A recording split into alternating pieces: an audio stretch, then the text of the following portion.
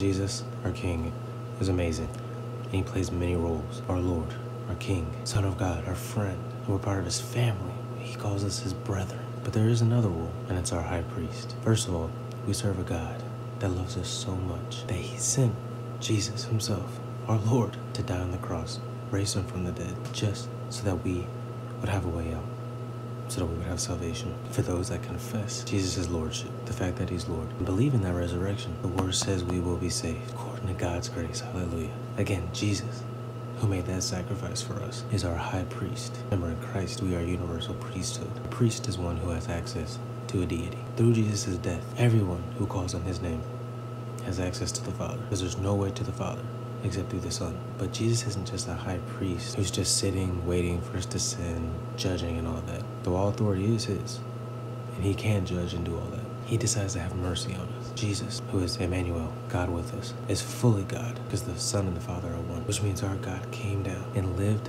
as a human. Jesus was fully God, but fully human. He lived as us. He knows everything we go through. He knows our sufferings, our joys, depressions, anxieties, excitement, pain, elation. He knows it all. And he did that for us, experiencing what we went through, that he may have grace and mercy. That is, grace to give us, according to his will, things we don't deserve, and mercy to withhold from us what we do deserve, which quite frankly is hell. But thank him for what he did on the cross and his resurrection, that we have salvation.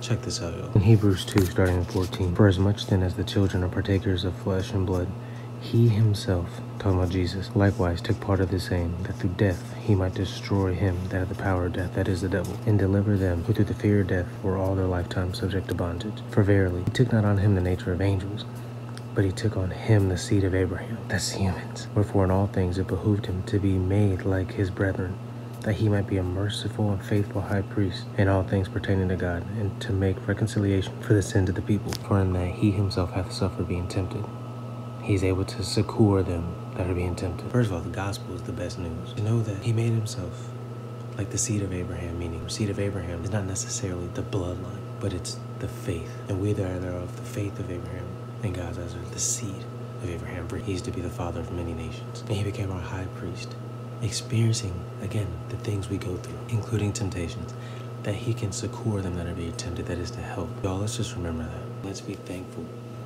that we have a high priest, a Lord, a King, a friend who knows what we're going through, and he's there to help us. But because he did this for us, because he knows what we're going through, he can help us. God loved us so much, he granted us salvation. Your God and King, Jesus Christ, knows exactly what you're going through, and that should be a comforting word. Hallelujah.